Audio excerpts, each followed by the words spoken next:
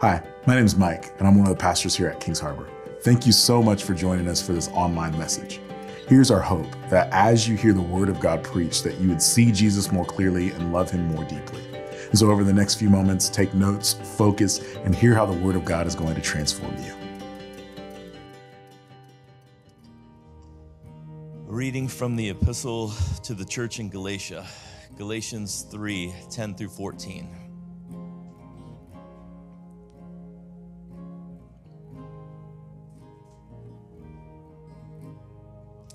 For all who rely on works of the law are under a curse. For it is written, "Cursed be everyone who does not abide by all things written in the book of the law and do them." Now it is evident that no one is justified before God by the law, for the righteous shall live by faith. But the law is not of faith, rather the one who does them shall live by them. Christ redeemed us from the curse of the law by becoming a curse for us. For it is written, "Cursed is everyone who is hanged on a tree," so that in Christ Jesus the blessing of Abraham might come to the Gentiles, so that we might receive the promised Spirit through faith. The word of the Lord. Worship team, thank you.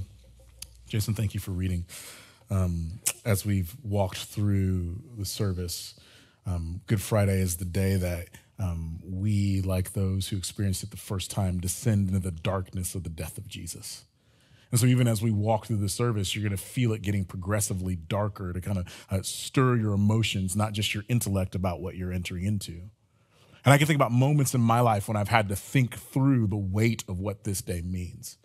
I was standing in the Curtis Colwell Garland Event Center in Dallas, Texas in 2008, and I was part of an Easter presentation, and I was dressed in a full firefighter's rig, my face covered with makeup made to look like ash, as if I were one of the firefighters that was standing at ground zero right after September 11th. Now, we were far enough away from the real events of September 11th that it was a bit of a memory, but it was close enough that it was right under the surface that we could feel the pain.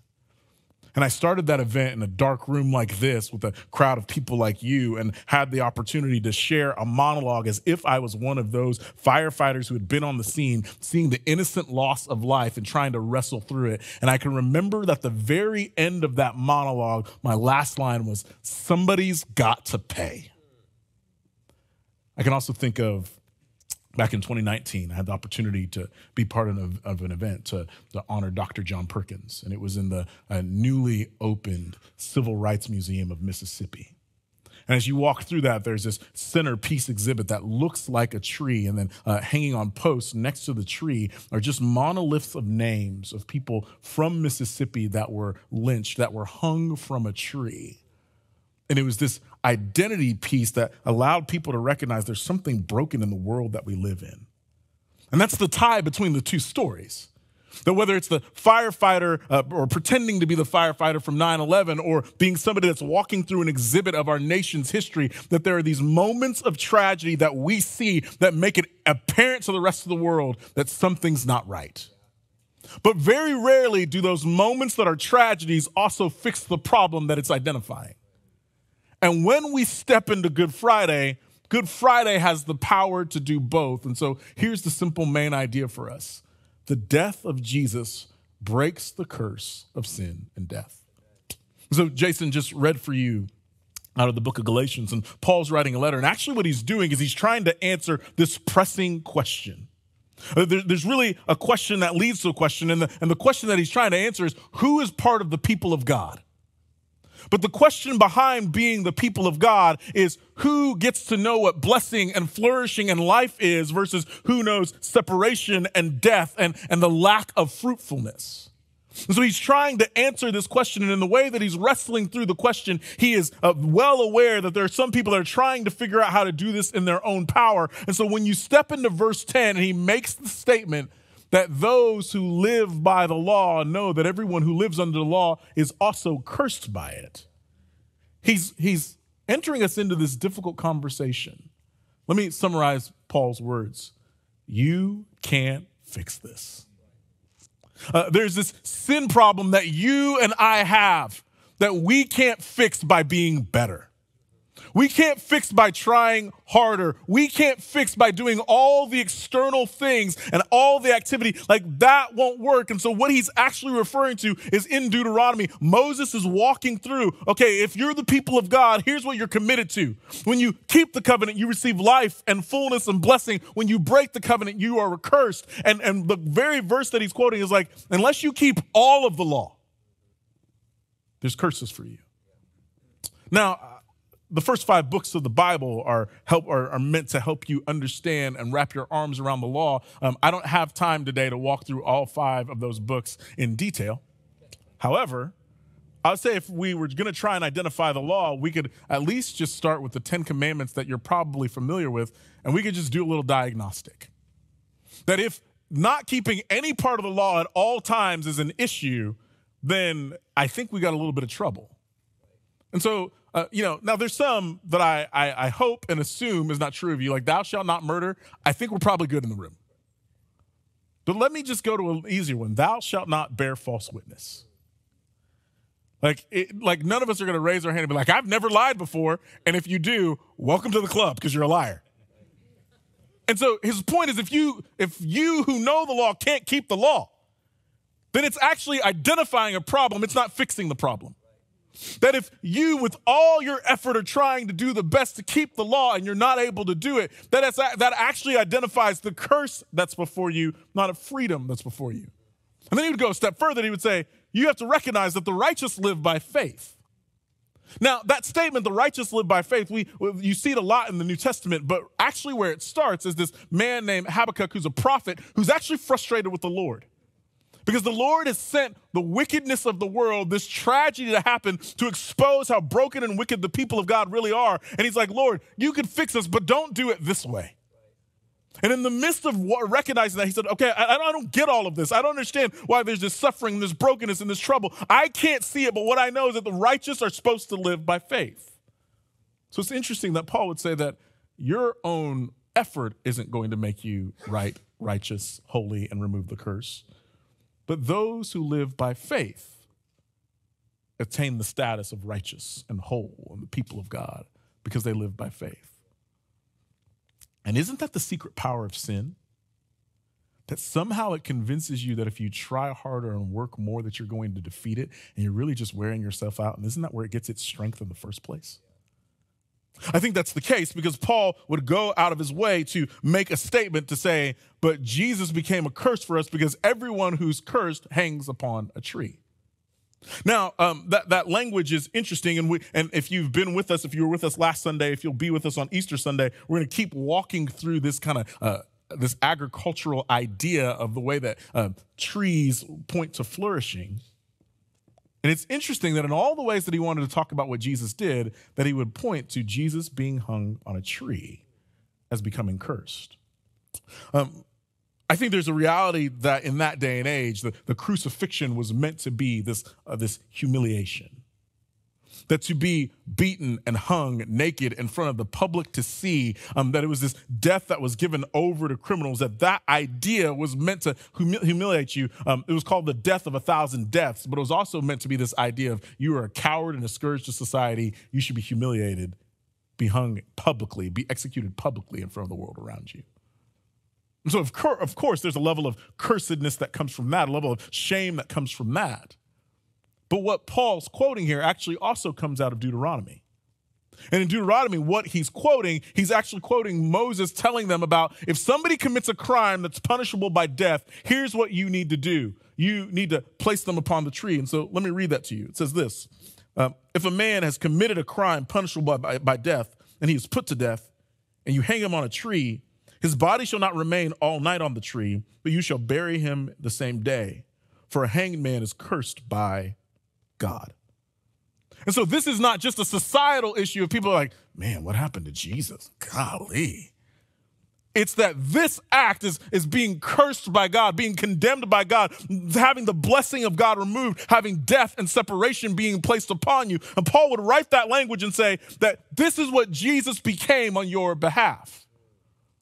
But I'm not just interested in the physical dynamics of being hung on a tree because that's the way the Romans did it through crucifixion, or being hung on a tree because the Old Testament would point to that to being shameful. I'm also interested that the place that the problem started is also the place where the problem is fixed.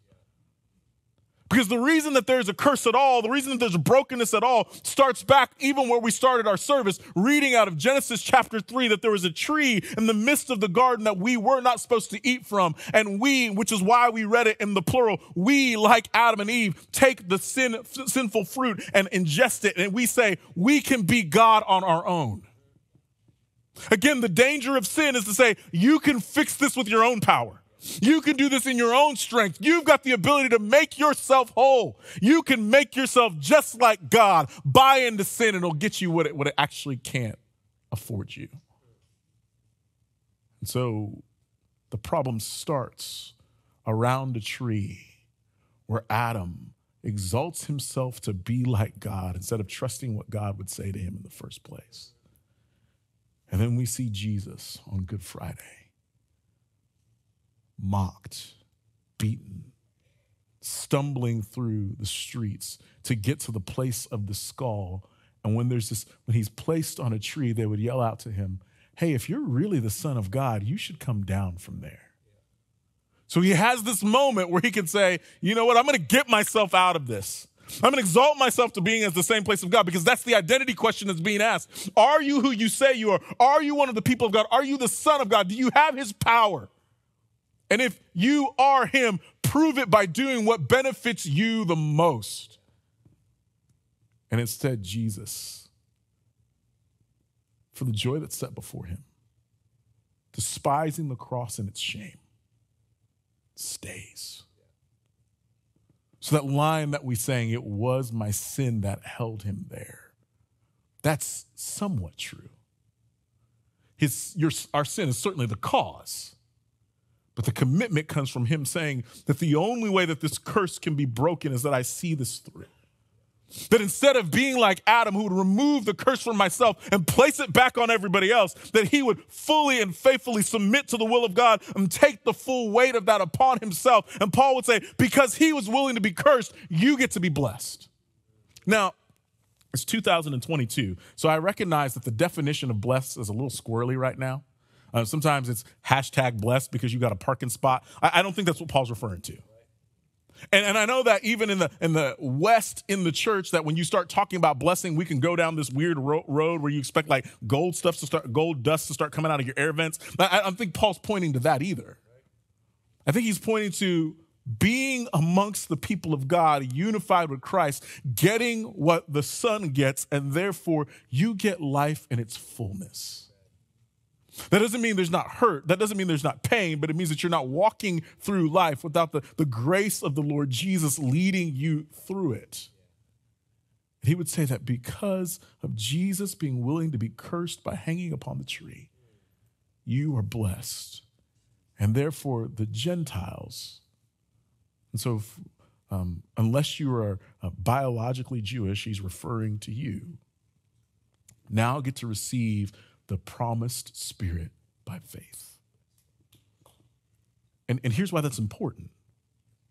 Because we talked about it last week. We talked about it earlier in the message. There's nothing external that's going to fix the problem that sits with us internally. My sin problem isn't something that's outside of me. My lust problem isn't because there are billboards in our city that drive me to start thinking thoughts that I shouldn't think. My anger problem isn't because everybody else on the road is an idiot and they need to just get out of the way so I can drive. My lying problem isn't, well, if the truth wasn't so costly. It actually all comes from inside of me, that my soul is bent towards sin. That I have a nature inside of me that because of that first curse of the tree, that I'm bent towards dishonoring and trying to exalt myself to know better and be better than God, to do it on my own. And nothing outside of me can fix that, but the promised Spirit being within me transforms me that I might be able to please God. So Jesus, being willing to be cursed, brings us to this moment where the tragedy is the solution to the problem. Where instead of somebody standing back and say, somebody's got to pay, we can stand on this day and say that Jesus has paid it all. Then instead of looking and say, what a horrible tragedy, I can't believe that that's the reality, that we could say, oh, what a Savior. I'm grateful for the grace that he's given me by the willingness to die. His death has broken my curse. So Jesus fixes the problem where the problem starts, becoming a curse upon a tree. But he also fixes the problem where the problem starts, in the midst of my heart and yours. And so on this day, when we come to the place of thinking about what Jesus has done on our behalf, let's not rush past the death to get to the resurrection. Let's not rush past the weight of this is what sin would cost, and he was willing to pay it. That this is the shame that needed to be incurred, and he was willing to carry it. That this was the curse that was upon us, and he was willing to take that upon his shoulders because we could not carry it upon ours. That Jesus, being willing to be hung upon a tree and be cursed by God, that you and I might be made free. And if you don't know Jesus, I recognize that on a Good Friday that you may be in town with family, and this is a family tradition, and this is why you're here. That the recipe is not, okay, if you can back up all those years and start doing the right things to pay the debt that's in your account, that all of a sudden you'll be okay. But it's actually those who live by faith, not by their own merit, works, and effort, that receive the promise of the Spirit. And so can I say to you that if you're here, you're like, I've done way too much. There's no way I can make up for all the things that I've done. Don't buy into the lie of sin that would say if you try harder and do more, you can make yourself like God. Because that'll crush you, not save you. That's the barb that keeps you attached to the curse. But it's the righteous that live by faith. So they say that here's what I believe, that what Jesus has done is enough, and therefore I put my trust there, not my trust in me. And so therefore, Jesus, I'm giving myself over to you. But let me also say, for the person who's a believer, here's the image that the Lord gave me years ago. I have these moments where I hear the Lord calling me to submit something to him, to give it over to him. And I dutifully and faithfully walk down and I lay it on the altar and I start walking back and I get about 3 steps away. I'm like, all right, let me take that with me just in case. Because I have this habit of, well, God, you got it, but I got it. You need my help.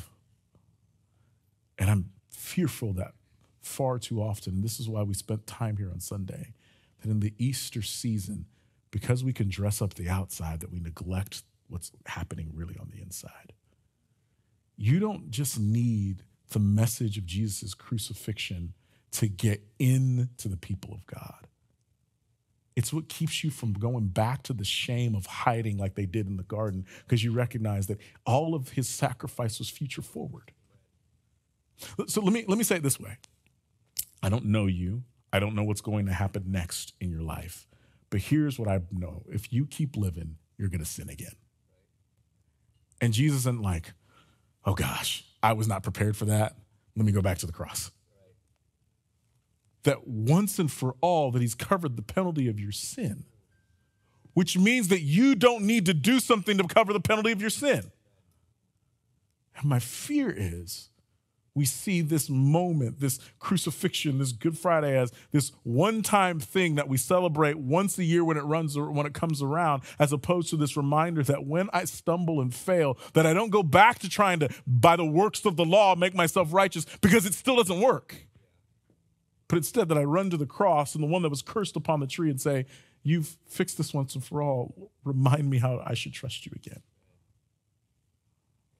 And so here's what I want to invite us to. In a moment, we're going to take the bread and the cup together. And as we do, for those of you that are a believer in Jesus Christ, I want you to think through the kindness of Jesus to be cursed on your behalf, to allow his body to be broken, to allow his blood to be shed. And maybe you're here and you're thinking to yourself, I don't deserve that. it would be foolish if any of us thought that we did. But maybe you're saying, I've done too much wrong. I've operated in way too frequently in the same pattern of sin. There is no way possible. I just want to remind you that it's not by the works of the law that you're made righteous. It's by the trust in what Jesus has accomplished that you're made righteous. Not just initially, but over and over and over again. Or maybe you're here and you're not a believer in Jesus Christ. And you're like, is it really that easy? Maybe you're like, hey, homie, there's no free lunch. You're right, there is no free lunch that any man can provide for you in this world. But what's being provided for you in the forgiveness of your sin wasn't free.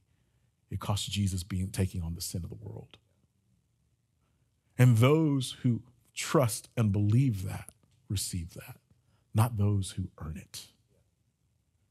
Because sin would convince you, just do more. And more will never be enough. But when you trust Jesus, the price has been paid, the curse has been broken, and access has been given that you could be part of the people of God. And so as we come to the table, if the Lord's doing that in your heart, then you don't have to move or get up or raise a hand or do anything. You can sit in your seat and say, okay, Lord, you're speaking to me. Forgive me. Make me yours. I trust you. And that's all that's needed. So I want to invite our team that's going to help serve the elements to those who haven't received them yet. If that's the case for you, would you shoot your hand up? Because we don't want to unintentionally exclude you. Is there anybody that didn't receive the bread and the cup as they came in?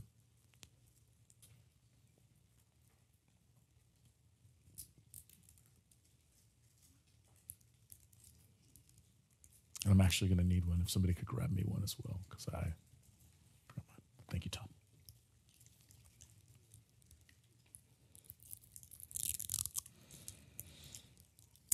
So as we come to the table together, as we think about the first Good Friday,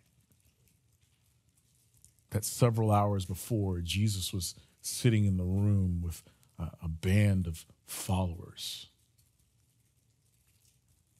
And in that moment, he's going to break the bread, he's going to give the cup, but then he's going to live out just this opposite way of living, this grace that is undeserved. So a few moments after he breaks the bread with them, that he's going to wash the feet. And one of the people that he's washing the feet of is one of the people whose feet are then going to walk out of the room and go betray him. Later, he's going to be being mocked by those who are around him. And instead of him saying, Lord, would you help them to understand? Or if it was you and I, Lord, would you take them out? He's like, Lord, would you forgive them for they don't know what they're doing? That there's a man who comes to arrest him, and one of his disciples grabs a sword and cuts off the dude's ear. And if I'm being bound in chains, I'm not healing people that day. Like that part of the ministry is closed. And he would take his hand and put the ear of an enemy back on his head and heal the ones who were actually going to wound him a few moments or a few hours later. That there's this countercultural power of Jesus in this moment, that instead of giving those what they deserve, he gives them a gift that's so much greater and so much more. But of all the things that we listed, even better than healing people whose ears have fallen off and speaking forgiveness over people who are mocking or washing the feet of a betrayer, to sit at a table and say, I'm instituting a meal to remind you how I'm giving all of myself that you might be forgiven of your sins, might be the greatest undeserved gift that you and I could receive. And so as we come to the table and remember the night that Jesus was betrayed, for those of you who are believers in Jesus Christ, this is a moment where the victim brings you victory. If you are not a believer in Jesus Christ, man, I urge you, I wish I could preach this as good as it was, but I can't. Jesus is better than my words can describe. But if you are not ready yet, you're safe here. But I also would say, don't just do this because everybody else is. The appearance isn't worth the lack of knowing the truth. And so we'd ask that you would refrain. So on that night, Jesus would take the bread, and he'd bless it, and he'd break it, and he'd give it to his disciples and say that this is my body, which is broken for you. Take, eat, and do this in remembrance of me.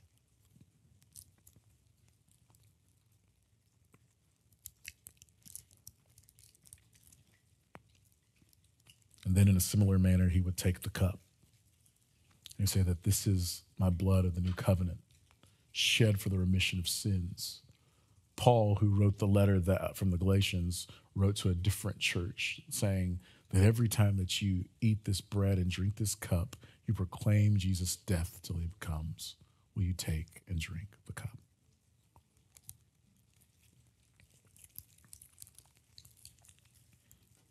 Now, church, I want to invite you to worship. I know that whether it's thinking about the weight of Good Friday or a memorial service that you've been to, that most often our response to that is not worship, it's sorrow. But over and again, it feels like the story of Good Friday is that Jesus is taking what is broken and sorrowful and cursed and taking it upon himself that you might have blessing, life, and joy. And so we're gonna sing together the Lord's Prayer. And when his disciples would ask him, hey, how should I pray? And he was like, this is the way that you pray. It's in the middle of a sermon when he's trying to teach them that this is what life in the kingdom looks like. This is what it looks like to be part of my people. This is how you frame your mind and your attitude and your ambitions. And he would say right in the middle of that, this is how you pray. This is how you anchor your hope and your faith in me. And in that prayer is this request, forgive me and help me to forgive. Help me to live out both receiving and giving the grace that you've given me. And I don't know if there's anything better for us to turn our hearts towards on this Good Friday than a moment of saying before the Lord, yes, Lord, I need your grace, and help me be a giver of your grace. And so, church, will you stand to your feet as I pray, and can we sing to the Lord together, thinking of his goodness? And so, Jesus, I'm grateful for your grace. You would take the curse upon yourself to provide blessing for us. May we receive that faithfully, but may we be conduits of it also. That, Lord, over and again, I think one of the most startling things in our world is the power of forgiveness. Because like you, we're willing to absorb the wrong of others and give grace in return. And so, Lord, would you help us on this Good Friday, not just to think of images of you, but image you to the world. That as we sing, asking for you to make it on earth as it is in heaven, that the way that you're going to take this broken earth and make it right is that you are going to multiply your image. You're gonna re-Edenize the world. You're gonna be a faithful gardener. And the way that you did that was that you planted the seed through death.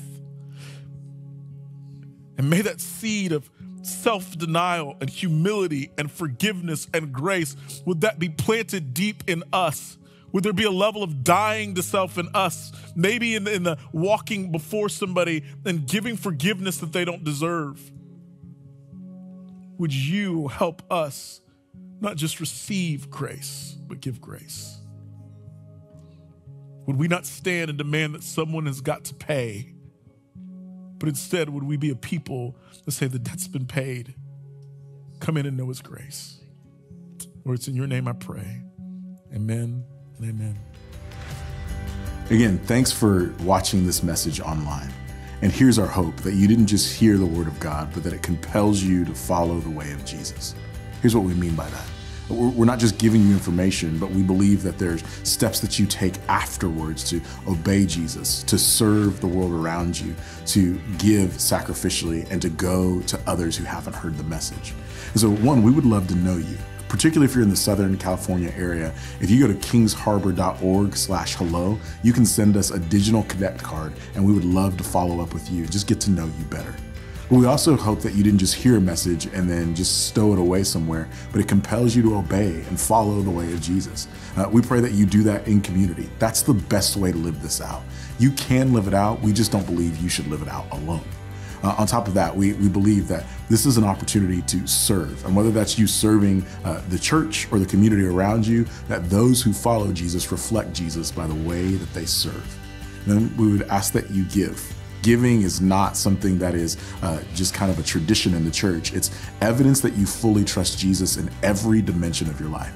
And then finally, we're praying that you go, that you would share this with someone else, that if the Lord has impacted you by his word to see Jesus better and love him more deeply, that you'd invite others to do the same by either sharing this message with them or entering into community with them and sharing what the Lord has done. So we're excited to hear from you, to connect with you, and to hear about what the Lord's doing through his word and in your life.